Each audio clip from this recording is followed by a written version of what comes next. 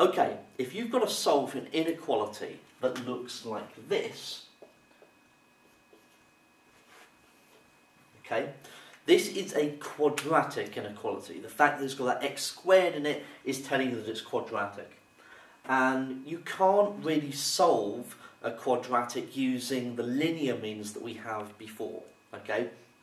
In the sense that in what we have to solve a quadratic equation, we have factorization, we have completing the square, and we've got the quadratic formula, okay?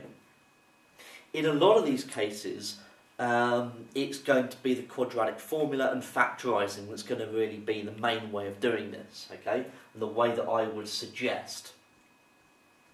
Now, x squared minus 16 is a quadratic that you can solve, well, you can factorise, sorry, because it's the difference of two squares, okay? So we can write this as x plus 4, x minus 4 is greater than 0, okay?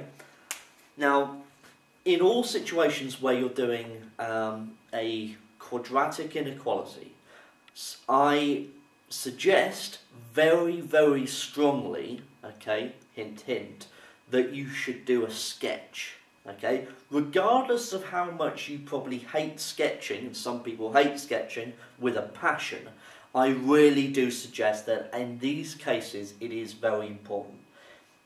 In any case, you know what a parabola looks like. You know what a quadratic looks like. You know that it's either going to be a happy face or a sad face, depending on the coefficient of the x squared. And because it's positive, it's going to look like this.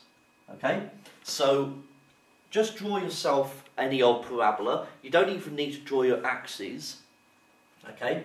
You know that the solutions for this quadratic is minus 4 and positive 4.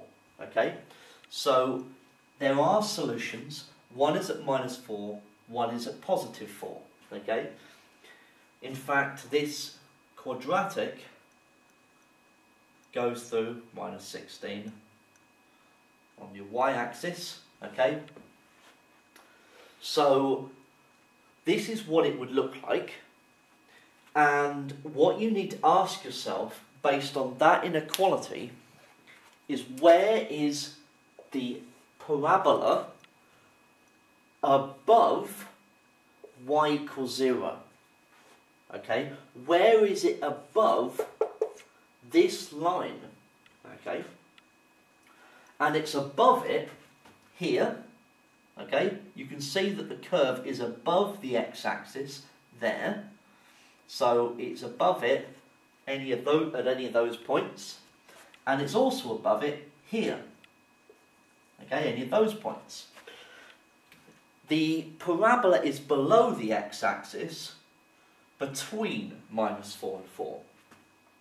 So you can see by this sketch that the solutions that we're looking for are split into two distinct sections. And because they're split into two distinct sections, you must represent the inequalities in two distinct inequalities. This part is x is less than minus 4, and this part is x is greater than 4. Okay? So, these are the two solutions to the inequality. Okay? And that is how we are going to be solving quadratic inequalities. We're either going to be using this factorising method, okay, draw a sketch and then find the pieces that we want, or we are going to be using the quadratic formula to find these 2 points, draw a sketch, find the bits that we want. Okay? This is the essence of how you solve a quadratic inequality, and there are going to be plenty of examples coming up in the following videos.